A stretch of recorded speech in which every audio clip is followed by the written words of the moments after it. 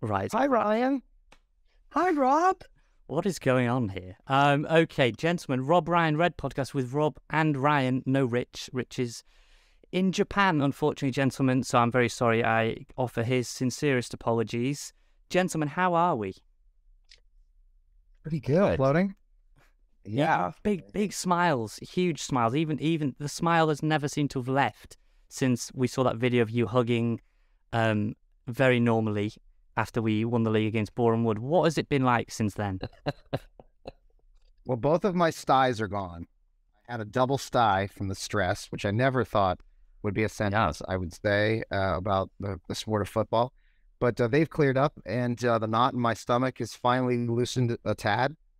I think some of the tequila in Las Vegas helped that. Other than that, I'm still floating. I feel pretty good too.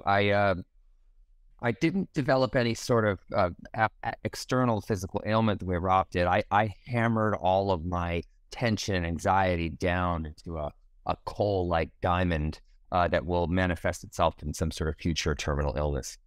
Yeah. So yeah.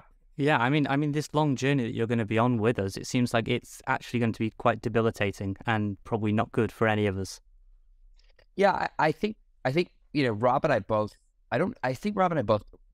I don't mind to speak for you, Rob, when I say this, but I think we both greatly underestimated how much of the emotion and yearning for that moment we experienced, evidently live on camera at the Racecourse Ground when we gained promotion. How much of it we were caring for the town. I think ultimately that sort of was something I don't know that I completely I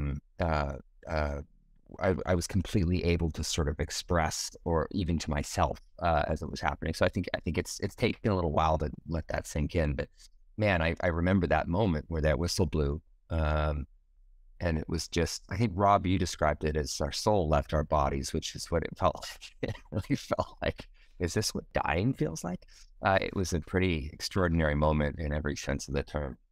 Well, I have some questions because your time is very precious and lots of people ask me all the sorts of things. And one of them is we see you at the ground wearing lots of amazing merchandise, hats, jackets, all these things. Are they one staple piece, or are we ever going to be able to get our hands and try and dress and look like you two fine gentlemen? Well, I mean, it started with the hats last year. I mean, even the hat that Ryan's wearing and the one that I wear for almost always, we just got made as one-offs. And then the club came to us in the store and said, hey, let's figure out a way. We think people would buy this kind of merchandise. So who knows? I mean, I got the last this bracelet here that was given to me, actually given to Ryan to give to me by a little girl in the stands, and I never got her name, but I think we could sell these. Her name was Humphrey Carr, but mine was stolen by my daughter, which I'll lord over her in the future, I imagine. But yeah, this hat is going to be available. I know we're making a bunch of these, and then the other stuff is really actually, like, the jacket I wear is just a jacket I owned, and I sewed a Wrexham patch on it. It had somebody laminate Wrexham AFC on the back. I was like, I may as well, utilize one of my own jackets. But and then I think Rob has something similar. But we'll see. Hopefully, we'll find something that makes sense for the club and something we can do sustainably, and we'll bring it to the shop. Well, I just collect stuff, and with the mind that I'm eventually going to build a big Wrexham man cave in my house whenever that is. What are you doing with all the stuff you collect? Because first time you came over, you took a bit of the pitch with you. You went and got Ben Foster's jersey. What are you building? What kind of... Are Blake and the girls letting you make some sort of Wrexham museum at home? What is going on? Blake and the girls are the engine for it half the time. I mean, it's my daughters are the ones that are always reminding me, Dad, grab some of the pitch when you walk across it again. And, but I also recognize that the Racecourse Ground is in certain senses holy ground, and I like bringing a little piece of that home with me every time. But I guess I'm not really building a man cave so much, a Wrexham man cave. I think at this point it's just my house.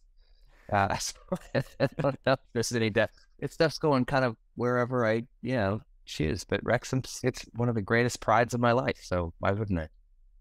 It's funny that you mentioned the collectibles because right off camera here. Now this will mean nothing to the listeners, but you can see in here I have this is a bit of the pitch after my first win, which if you recall correctly came way too late.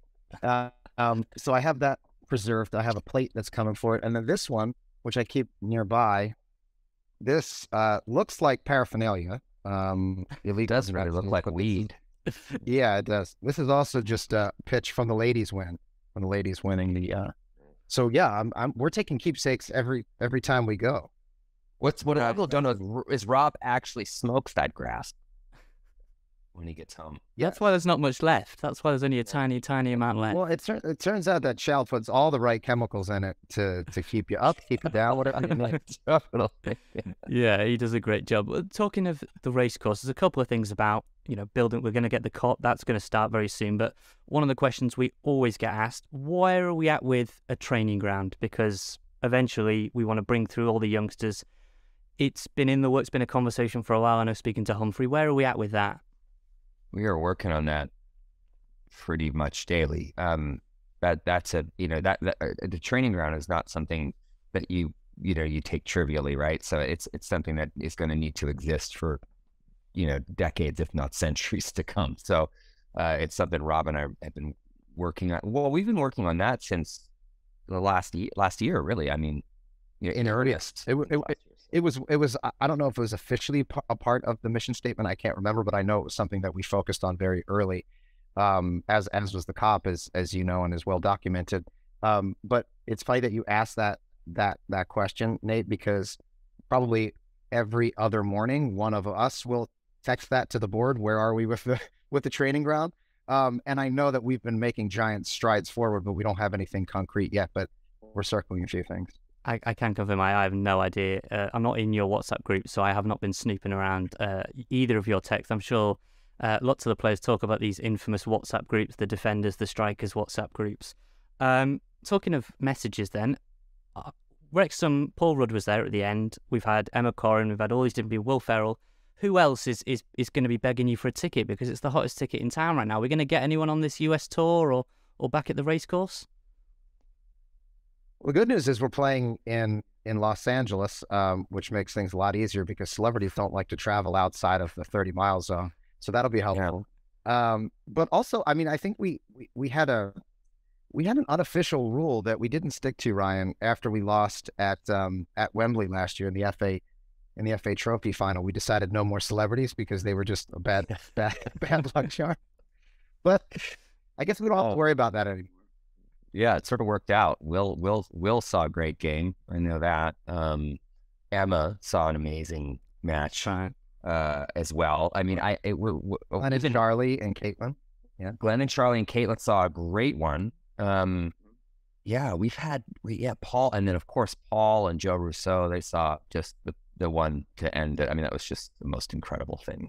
And yet, only Charlie was the one to sort of try out for the team with his race. None of the others did. He also was the only one to get busted drinking alcohol, and because he didn't know. I mean, what people truly don't understand is Americans, we don't understand that rule. We didn't know that was a rule. So he was sitting out in the box and he was drinking a beer, and nobody noticed it, or they just didn't say anything. And somebody took a still frame and texted it to me from the broadcast and saying, "Hey, get your boy off the balcony, or you're going to get a fine." And of course, he ran back inside because he had no idea what the law was, but that'll be something he gets to take to his grave. Yeah, that's fine. Yeah. The race course is super special. And we're already having withdrawal symptoms from being. I'm sure you're the same. What is the eventual vision for that? Because we're getting a COP, which is very exciting. But are there plans in your heads to develop it even further? I mean, yeah, our greatest goal is to redevelop the opposite end of the COP. I guess that's, what do we call that end? It's, everyone has a different name for it, so I'm not sure. The tech end we go with. Tech end, yeah. Our dream is to have 2 apartments in there.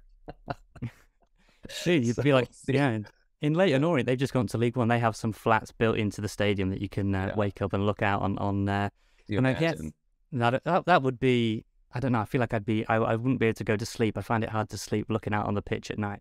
But A friend of mine texted me the day that said JJ Watt is going to come for your crown now he's investing in Burnley. What was the conversation there with him? Because I know that he sort of sought your advice, and you going to stay on top, you two? Yeah, I mean, I don't pretend to be some kind of football oracle. I mean, I think that's kind of been both Rob and our secret weapon as we progress through this. But I just told JJ everything I could possibly tell him about my experience with football ownership, which might not be the same as his experience. Rob and I have always sort of looked at ourselves as really more stewards for the club as opposed to like owners. We take our role as chairman very, very, very seriously. So yeah, my biggest advice to JJ was just to listen, really try to listen as much as you can. It's particularly JJ comes from, his entire life has been sport. So I imagine he has a really, formulated opinion and idea of how massive sports entities work, and he's probably bringing a lot of experience to the table. But my only real advice was just to really listen, because these are, these clubs are incredibly tethered to communities, and you have to go part and parcel with the community in everything you do. Rob, I don't think our podcast money is going to stretch to ever buying a football team, not yet anyway. But what is it like owning a team? Because it must be, as a massive sports fan, it must be amazing. It must be, you're smiling now, it must be amazing. It's the greatest joy of my professional life. I feel like a child, a 46-year-old child, on a consistent basis. Every time I get a notification that someone has responded on one of those shadowy text chains that you alluded to earlier, I get a little spark of serotonin in my brain. It's just, and my heart flutters, and it's just a roller coaster ride, and it's been incredible. Hard to put words to. Yeah. There we go. I think that's my cue to pass it back to the other fellas. There you go, gentlemen. Welcome back. Thank you so much, both of you. I very much enjoyed your mementos that you've got. Thank you, and thank you for picking up the mantle for Rich. It feels like he's always leaving and going somewhere. So I'd like to be dicking around in Japan right about now. That sounds nice. Yeah, I wouldn't. I want you to know that I appreciate you putting in the work. It says you two both prefer me, which is what you're saying, and I will very much play back to Rich. So that's as you should. It means a lot. You're right.